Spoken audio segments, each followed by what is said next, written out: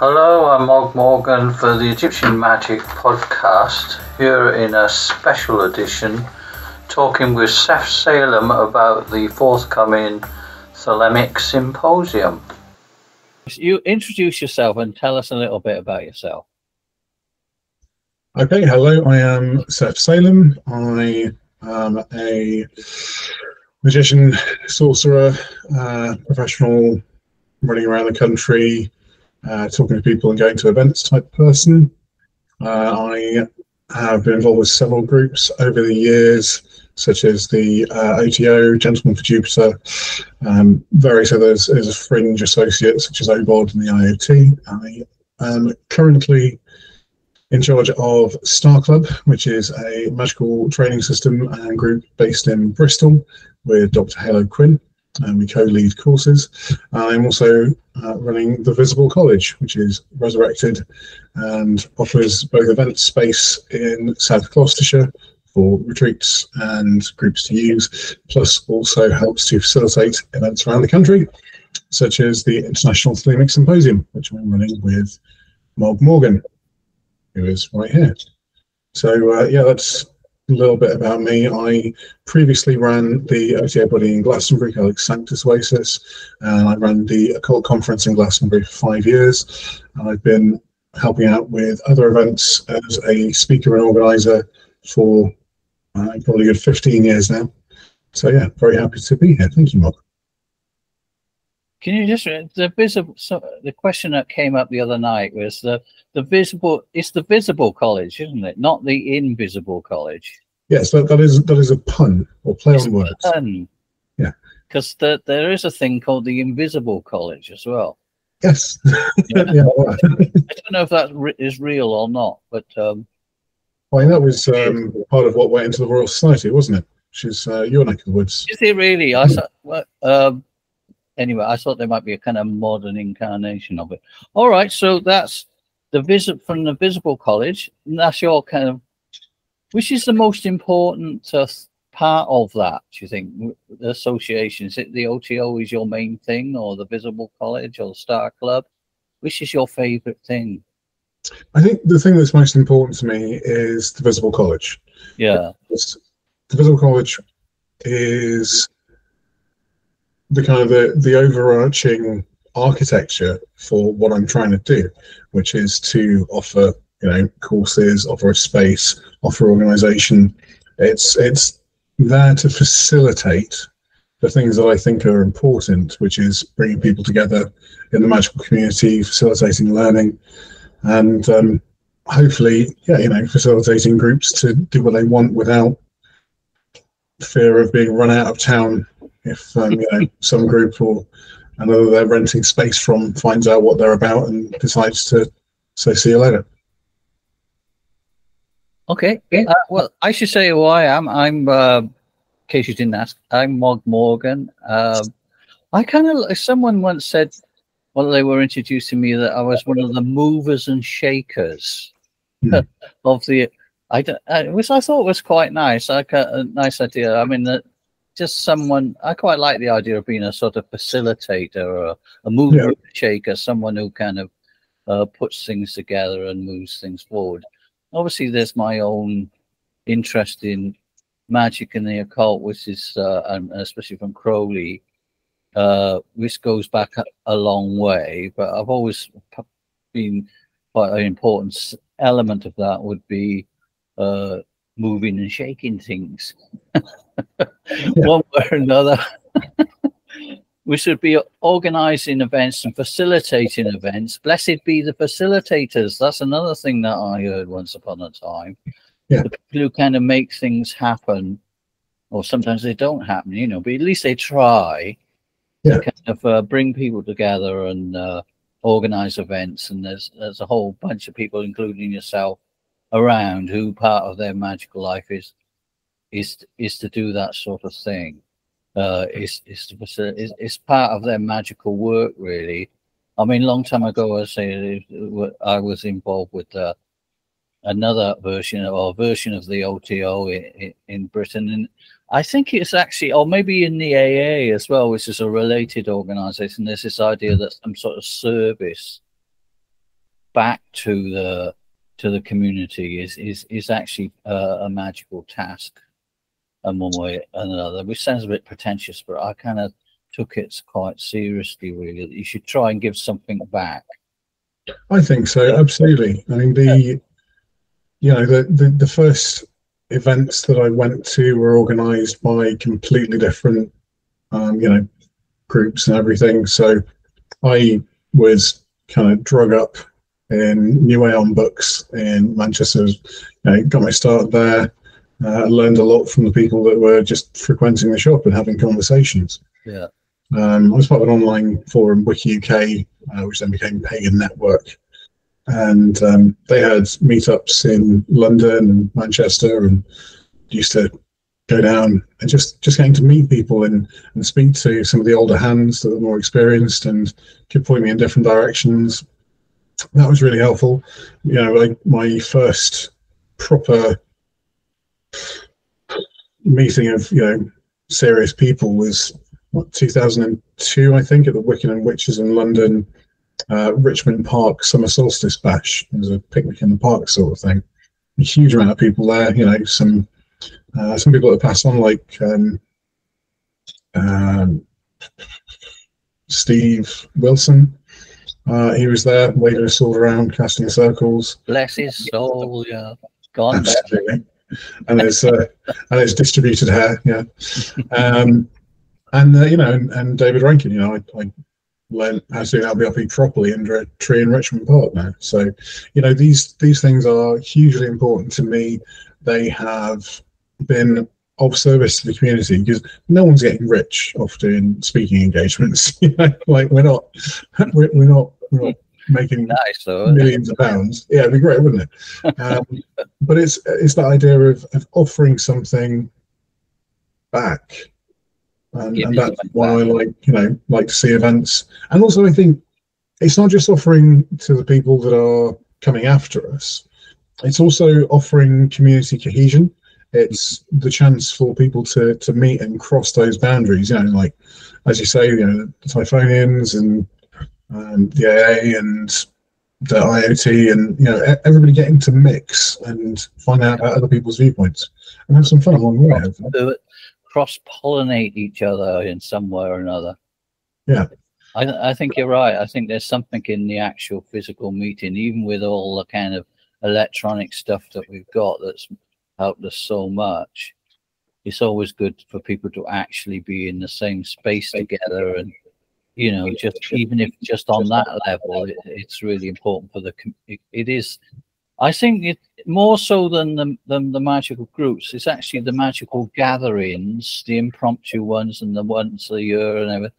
That is probably the thing that drives the community, the occult movement forward more than anything else. I think is the gatherings. Yeah, and it breaks down those barriers from the online echo chambers. Where everyone's got a point to make, everyone's got something to shout about on Twitter, and the discourse is driven by who can be the angriest about this, or who can generate the most outrage about that.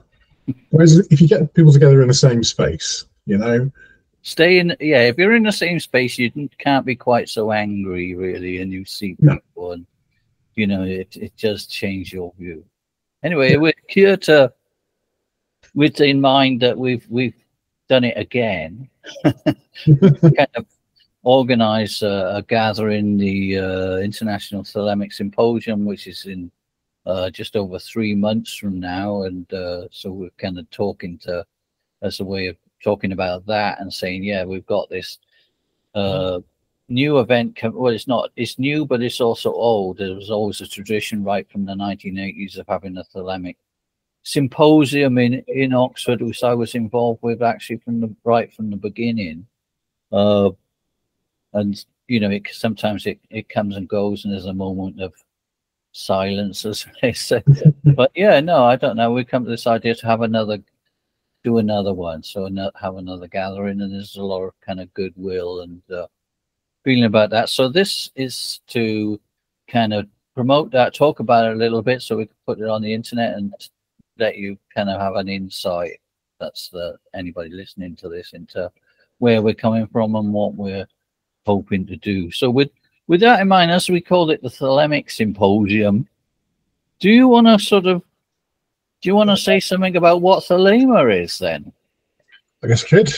Thelema comes from the Greek word for will, and the idea that you have a will, you have a thing to do on this planet in your current incarnation. Some people will take that as quite a Taoist approach, or quite Buddhist in nature in some other ways, as in like, do you have a way of going? Is this something that, you know, like you're doing to then disappear into nothingness or to come back?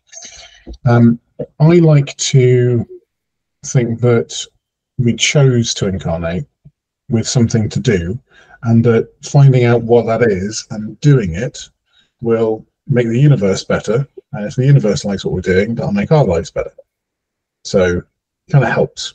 I've always seen it as the idea of a river that flows. And if you're stepping into the river, the further you get into your magical practice, the further your Thelemic practice increases, the deeper you're wading in, and you can go faster with it.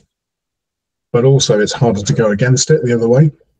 So if you've only got, if you're only up to your ankles in it because you've done some, Liber Resh, and you've thought about reading a book or two, right? You can walk against the current quite easily.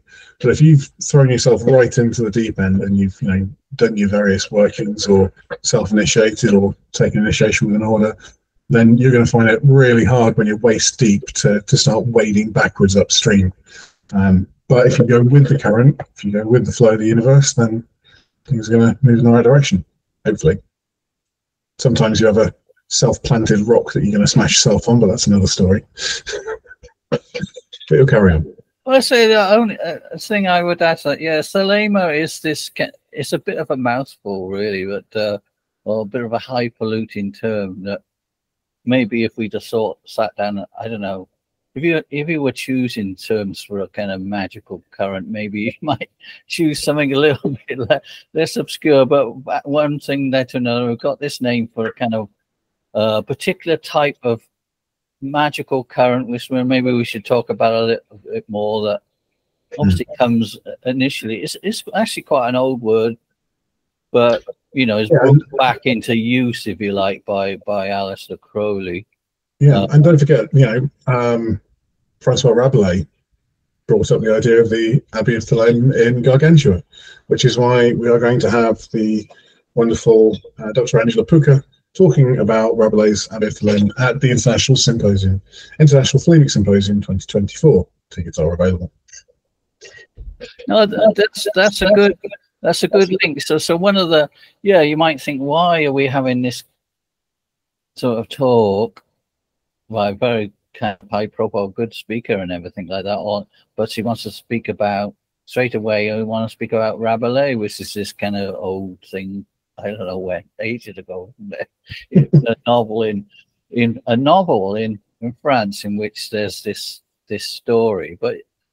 But you're right. They in the end, in this adventure and stuff, they go to this place called the Abbey of Thelema, where they kind of live. So it was obviously an influence on Crowley and part of the history of the term itself. And it's very important, in fact, to kind of work out what is this weird philosophy that we've kind of I said the word's weird, but once you go into it, it leads you into all these weird directions and quite deep back into time and stuff. And that's a few hundred years, I think, to the Rabelais and all that kind of novel stuff and everything. But it's full of philosophy and magic.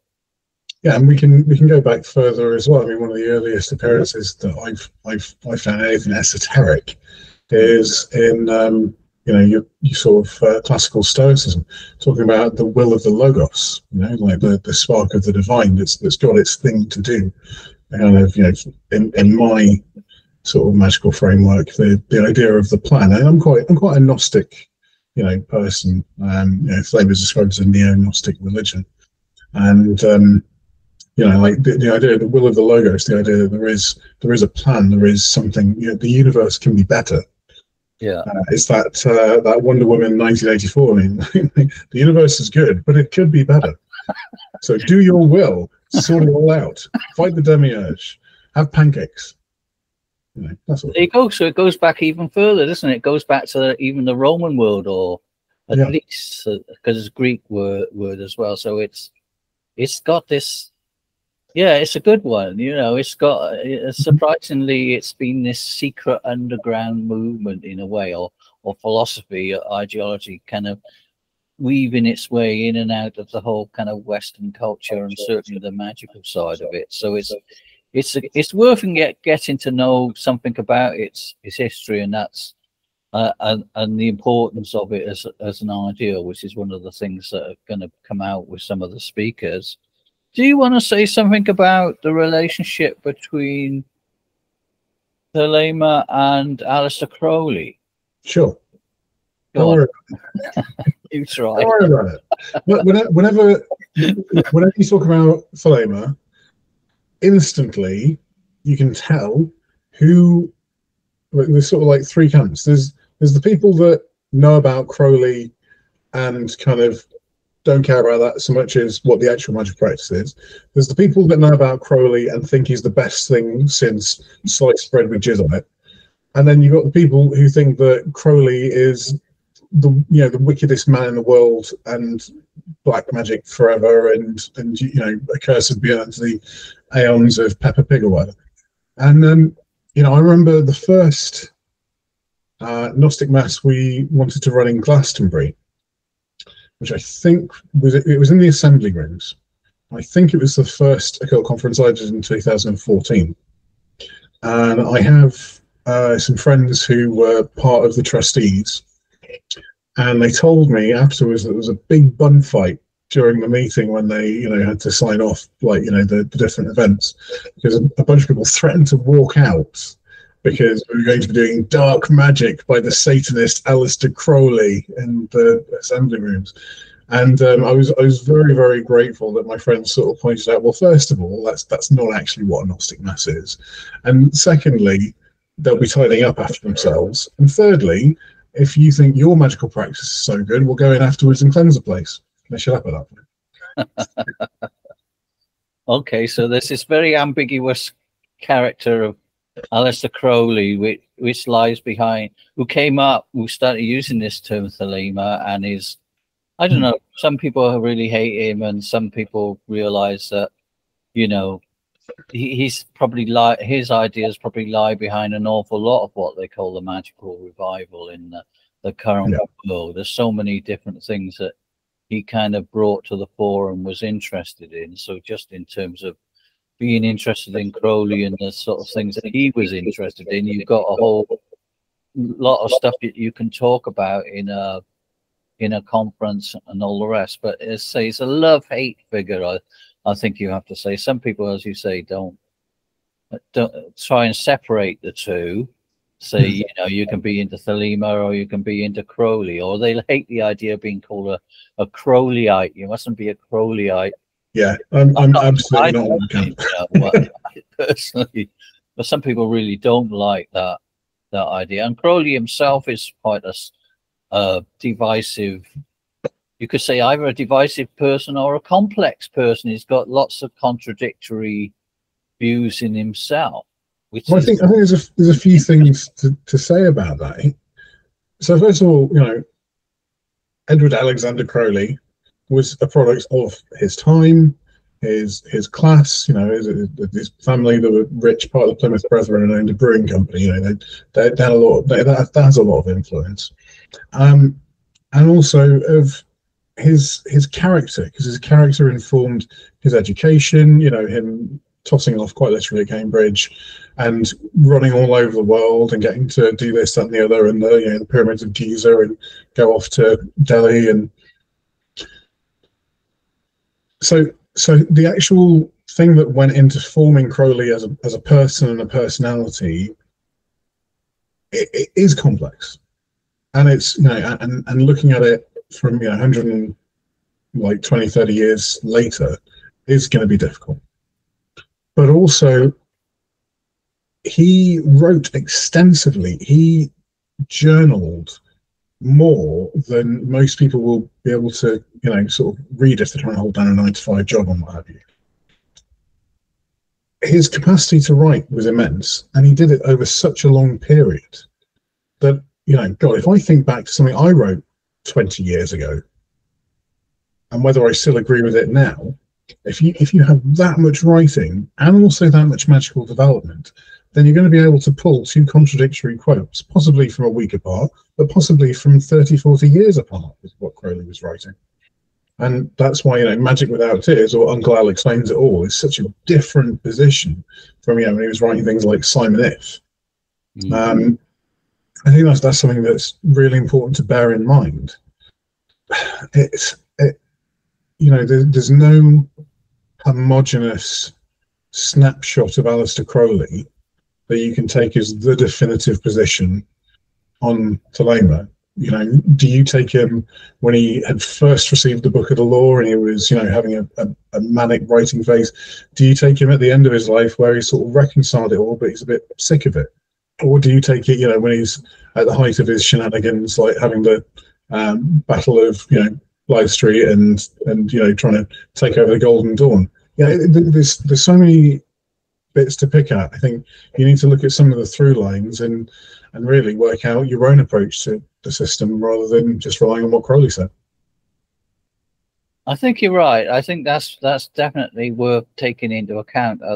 I also personally as well like the idea of this plurality, these different views, and I think there is, even if you take the different timelines, it probably, even on a single day, there probably has found it difficult to get, as I say, it's the law of the jungle versus some sort of disciplined social justice kind of agenda. These two forces seem to kind of interplay between Crowley's life, really. So it's possible to see him as quite an unpleasant philosophically character, or maybe people like that point of view anyway. The law of the jungle, some people, that's ambiguous anyway, or someone who is actually into social justice and the way of Martin. So I like that about him. I just say that the fact that he's not one view, that he's vacillating in some ways. And you'd like to think that, if we're doing serious magical work, then over the course of time, we improve as people. And, there is a point to that sort of self-realization, self-actualization, self-improvement, the sort of yogic qualities of, moving towards a higher state of existence and enlightenment. that can be true of Crowley. And of course, everyone can fall off the wagon or get crushed under the wheel of samsara, or whatever you want to call it. But, I'd like to think there's room for improvement. I like to think that I have room for improvement. I've definitely done some improvement in the last few years. It's all downhill. No, I think you hit upon a good thing, though, is the practical side of it. It's not just philosophy and words. There's this weird thing of there's a combination of lots of words, but also with this sort of practical stuff. And in the symposium, it's not just all words. There is a whole thread within it of kind of learning some of the practical skills. I say when I first started myself, people, it was just on a practice. People like getting together because they said, "Oh well, I never knew how to pronounce that name." That word, they read it in the book, some weird thing you're supposed to do in the pentagram or something. I've got a clue how you, and then you sort of listen to everybody else thinking, not to make a tit of yourself, so that's how it sounds, whatever. Waving your ass. So it's the practical side. You have to do practical magic to really get into this philosophy or this way. It's a practical system, and that involves actually doing things that normally we think of as quite weird things to be doing, these sort of ritual activities. And the same for the symposium, we're kind of reflecting that, I guess, in the fact that whole thread is practical, and we've got various people who are going to be workshopping various bit as far as possible within this format. You know, it's more like giving a taster of things, or working together with people, so that you. And over the years that we've done at these events and other events as well, often it's the practical things that people learn to do, a certain type of meditation or song or mantra, that really does stick with them, as well as being some of the most useful thing to, you know, to get a real hands-on idea with things. So that's something we're going to be doing in the symposium. There's a whole thread of very interesting bits and pieces. I mean, there are kind of 4 tracks that we've got running through. The old 4-track tape recorder is making a comeback. Yeah, get your Mogg out, Mogg. Yeah, so we've got kind of 4 tracks. So yeah, you're right. So there's a big focus on the workshops, on the practical. That's why we're doing the double workshop blocks. So we've got the 3 workshops. There's going to be Jason Reed talking about Taoism for magicians. As we say, Thelema has a Taoist current to it. You're going to be running Egyptian serpent power with Ditty, and I'm going to be running a workshop on creating group ritual, crafting group ritual with some of the guys from Star Club, which we'll showcase in a mass at the end of the day. So yeah, all practical things, the actual doing bit, the verbing, you know, of magic. But at the same time, the lectures are also in their blocks. So we have the practical lectures on, you know, magic itself, with Calvin McLaughlin and Alan Chapman talking about the will and the HGA. That's kicking us off. We have the historical block, where we have Keith Reddy and Stuart Cleland from the Boleskine House Foundation going to talk about the history of Boleskine, past, present, and future, how it was used by Crowley, what's happened after Crowley, and what they're looking to do with it now. We also have the wonderful Caroline Wise talking about Stefan Grant. I'm really, really pleased that you managed to get in to speak about that, because that's going to be a brilliant lecture about someone who's, you know, often overlooked between the, you know, all the like, oh, we don't talk about Kenneth Grant, and like, oh, we love the Mogg Zone and tentacles, and like, you know, you've missed Steffi out there. And then of course we have the philosophical block at the end with our 2 doctors, Dr. Halo Quinn talking about the phenomenology of encountering Babylon, and as I mentioned earlier, Dr. Angela Puka, who's be speaking about the Abbey of Thelema. So I think we have a really good spread. Whatever your interest is, if you want to be purely philosophical, we have something for you. If you're interested in the history, we've got something for you. Or if you've got, you know, your practical concerns, or you want to really dig into the technology in the workshops, I think we've got something for everybody. And a disco at the end. So I was talking to some of the IoT the other month, who said they all remember the famous discos from the Thelemic Symposium in the 80s and 90s. Dave Lee can't be with us that weekend, but he's very sad, because he said he used to get on a minibus from Sheffield with the IoT to come down to Oxford for you. So why don't you tell us a little bit more about how the Thelemic Symposium first started and what it was like in the good old days? Well, as I said, I think it was after some event from our magical group at the time that we were kind of recovering from a hangover the next day. Otherwise, we probably never have thought about this. And someone said, "Oh, why don't we? It's really good meeting people one-on-one. Which do people come and visit you and stuff, and you go and visit other adepts. But why don't we kind of try and facilitate more people coming together, sort of just to swap ideas?" But it wasn't that it wasn't that common a way of doing things. There were a couple of other magical trends in existence at the time, like the Green Circle, I think, and maybe Andy Collins was just starting to do his psychic questing things and everything like that. But for the kind of much more occult type thing, there weren't that so many forums really, and not so much if anything, it would be kind of too historical. You know, there was always a distance.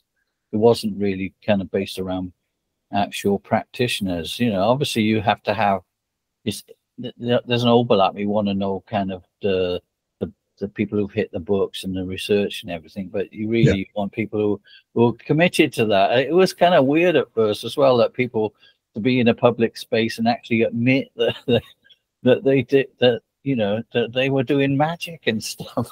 Yeah. This was a bit strange. In fact, I think at the first symposium, someone, because it's in Oxford and there are lots of sort of well-known academics, and I think there was this academic who won't name coming down the corridor, and in his book he said, "Oh well, people can't really be into magic nowadays. There's just no cosmology and no basis for it." And I thought, but that's the guy we just about 100 magicians just walked past him in the corridor. I don't think he'd know cosmology if he kind of, I don't know, if it hit him on the head. So that was, yeah, it was ages ago, and it was popular, and you realize there's quite a lot of different topics. Like with the one that's coming up, there are lots of people that we'd like to speak, and you know, if it works out, hopefully it'll be another time. Yeah, I'd love it to be. It's the same then. There were loads of people, and then the workshops. There are also people who are quite well known now who came along and did their first outing or attempt to sort of put something in workshop form. People like Andrew Trumley and Jan Fries, the ones that spring to mind, but all sorts of people. I think there are kind of more people who remember going to it than actually came. So it is. So it's like an urban legend, really.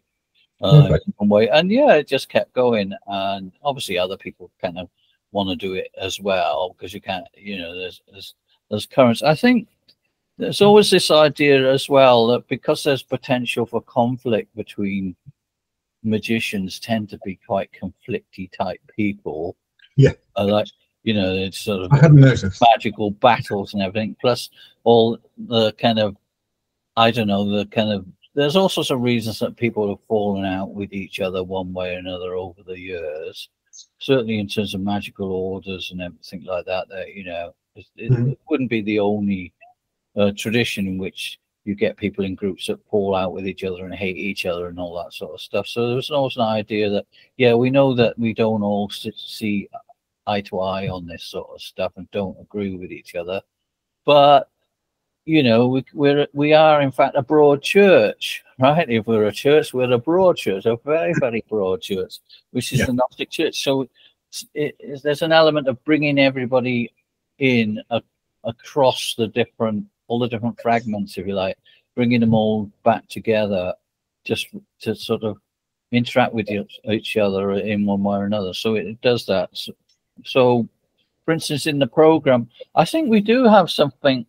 So Alan Chapman, would you say he represents the chaos magic element of things? No, I think Kevin McLaughlin is much more on the chaos end of the business. You know, he's very much in that world, but you know, practices, you know, his own will. Alan Chapman, I would describe as probably the most free range of Thelemites. Range. You know, he probably wouldn't describe himself as a Thelemite necessarily, but you know, his you know, Magia process, you know, his contact, his order that he's created from that, and his intense work, you know, with Duncan Barfoot on the Baptist Head back in the day, which is being reissued by or printed by Aeon Books. Should plug that as well. You know, like all that incredible work that he's done to make that contact and receive and to then distribute that. That's a very, you know, that's a very free range, you know, almost Crowley with a better beard kind of a thing to do. You know, I think it's fantastic. You know what he's done and what he's achieved. I know several people who are direct students or you know, one step removed, and you know, nothing but good things to say about what he's set up. So yeah, I'd say he's almost very important as a figure who is not, you know, far removed from a Crowleyite, but who is doing the work. That's kind of what's important to me, because you know, I feel that some people try and copy what Crowley did, or try and be like the next Crowley. I feel some people specifically try and react to Crowley. You know, so they well, I'm going to be spookier than Crowley, or I'm going to be more scientific than Crowley. But I think what Alan Chapman has done is to say, all right, from first principles, what is this contact for? What is, you know, the aims of the AA? All right, well, let's just do that and kind of forget about Crowley. Right. I think that's pretty cool. So. Yeah, no, I kind of go for. I like all these different things. Let's see. The thing about Crowley is that he was into so many different, almost any tradition that you'll find. Like I was thinking specifically, say chaos magic. People might say, what's chaos magic got to do with Crowley? Because it does, right? You know, it's. But that needs to be. It's one of. It is a kind of. I would see it as an offshoot of the Thelemic tradition.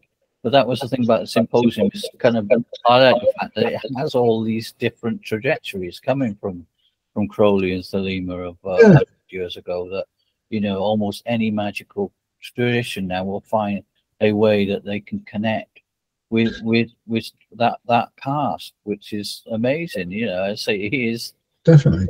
You know, he's such an influence on these different things. So the first conference I ran in 2014. Yeah. That was subtitled "Organs of the Body of God." Not massively catchy, but never mind. And the idea was to bring sort of 5 different initiatory orders. Obviously, 5 different initiatory orders together. So that was the OTO, the IoT, the Order of Bards, Ovates, and Druids, IBOD, Alexandrian Wiccans, and Helios, which is a legacy Dion Fortune tradition from SIL to SOL. And 4 of those 5, everyone apart from Dr. Andy Cooper speaking about Dion Fortune and her traditions, the others, Wicca, Druidry, Chaos Magic, and the OTO, all said, like, we owe most of this to Crowley in some way, shape, or form. He was pivotal in either creating the sort of systemization of magic, which became more broad-based, bringing magic into public consciousness, developing the kind of like the codifying the rules or publishing the correspondences that allowed the other groups, you know, to kind of like be built, not entirely, but, you know, as a foundational building block. You know, Crowley was massively important to that. So I don't think we can just overlook or ignore Crowley's impact. You know, I had Julian Vane and Nicky Weird speak at that conference and you know, talk about the development of chaos magic from there. Of course, very recently, Peter J. Carroll has put on his blog that he's seen that we've reorganized the International Thelemic Symposium, and he said that everything that needed to be said about Thelema was said in mine and his little back and forth essays in 2014 on the blog of Baphomet, which I'm not sure if that was a like doing us a backhanded favour by telling everybody not to go, so all the people in the IoT that don't like him will say, oh, we're definitely going then. So tickets are available. But, you know, like there's, I think that's an example of like the polarizing nature of Crowley and putting Crowley onto Thelema necessarily. But I think, yeah, I think it's important to realize where things have come from. Indeed. Okay, so I don't know what else. It's probably covered most of the ground now. Are there any particular speakers that you want to kind of mention that we haven't mentioned? I think you sort of went through most of them. What's going to be your favorite thing? What's the one you're most looking, apart from yourself? Well, it's definitely not myself. Why not? Yeah. Definitely not myself. I'd go and see me if I was me. Yeah. Well, as I said, something you know what I mean. But go on. I think I'm really looking forward to seeing Alan Chapman's talk, if I didn't wax lyrical enough earlier, because he's somebody that I've wanted to meet for a long time. He's been absolutely lovely, in the emails that you and I have had with him. I'm a big fan of his work, so it'll be interesting to see the way in which he presents that and he's kicking us off. Kevin's a really good friend, as is Halo. So I know a bit about what they're going to be speaking on, but also I really like their presentation style, so that's going to be fun to see. I mean, there's so much to choose from. I think we're really fantastically lucky in getting people like Jason Reed and Angela Puka in to give lectures where they wouldn't necessarily be found at a Thelemic event otherwise, but they've agreed to come in good faith, and I'm very excited for what they're going to bring to it as well. As you say, it's a broad church, and we're packing it to the rafters. And at the end of the day, of course, which is always what you were alluding to, always quite important, even for people who don't always like the talking head stuff and all that, but we kind of hang out together and there's a social of some sort, which is almost as important, probably perhaps more important than anything else. So we've got we're staying there. We've got quite a nice social evening lined up. Whether we're going to do. Hopefully we'll have a chance to dance. I think dancing is quite good, as well. Honestly, the amount of people who have said the disco at the old Thelemic Symposium was the best thing since sliced bread. That Foreign Far event we were at, there's loads of people talking about it. But the learning happens in the talks and the workshops, but the understanding happens at the socials. So so if you're coming, and pick up a ticket while they're hot, stay through to the end. Come and hang out with us, have a chat, get to know the other practitioners and the other people who are interested in magic generally. That'd be good. Yeah, and have a drink with each other and with us. Buy us a drink, that'll be good. Have a dance, and we've got Oriel, I think, is coming and doing a performance as well. There'll be kind of like a mini cabaret, and Sharon Krause is going to be doing a performance of Neuberg's poetry set to music, with Neuberg being Crowley's collaborator and lover at some point in his life. So that's really quite an amazing thing in its own right, I think. It's going to be an excellent shindig. Really that's the evening, and have fun. And if you manage to survive the night and end up in Oxford in the next day, I think we might even have an informal get together or something like that, one way or another. Yeah, because you've got your secret tour of the Ashmolean. Not so secret. Magic in the Ashmolean. We're going to do magic in the Ashmolean, or occultism in the Ashmolean. Just not too, Yeah, so if you're bored of going to the British Museum to go and see John Dee's scrying mirror, come to the Ashmolean and look at some Egyptian stuff instead. There's Egyptian stuff, and we see John Dee's portrait, of course, and it's not the scrying mirror, it's the Enochian tablet and stuff like that. Anyway, there's all sorts of weird stuff. We'll find something. Perfect. Yeah, bring a friend, bring a hangover. All right. So get with us anyway. Make it up. Okay. So we'll put a link on here. You can go to what you can remember what it is. Thelemic-symposium.co.uk. Yeah. Don't know why I'm drawing it in the air for you. Put the thing across as a banner here. Thelemic-symposium.co.uk. Yeah, all that sort of stuff. And I think through to the website for this ticket, and that'll be good fun. Grab a ticket. We're doing them as full days, and we're doing them as the speaker blocks or the workshops, so you can pick and choose your own adventure. Yeah, go for it. All right. Well, we should say, do what thou wilt should be the whole of the law, and love is the law. Absolutely. I'll see you very soon, Mogg. I've got some Thelemic engagements coming. I've got a Gnostic Mass next weekend, and I'm doing some other talks and bits. No, I really appreciate you asking me to have a chat like this, and always a pleasure. Let's do it again. It was good fun. Take care. See you soon. Bye.